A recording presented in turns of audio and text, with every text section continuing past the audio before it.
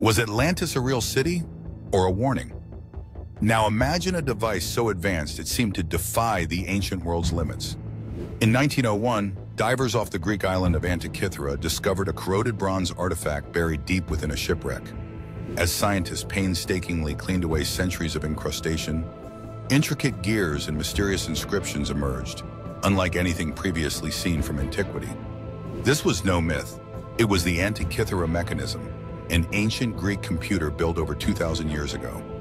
Using X-rays and 3D imaging, researchers revealed at least 30 interlocking bronze gears that predicted solar and lunar eclipses, tracked the complex movements of planets, and even set the dates for the ancient Olympic Games. Scholars now believe it was crafted between 150 and 100 BCE, possibly in Rhodes, by a workshop of brilliant mathematicians and engineers. Remarkably, no other device of such mechanical complexity appeared for another 1,000 years. Was it a lost legacy of Greek genius or a glimpse into forgotten technology?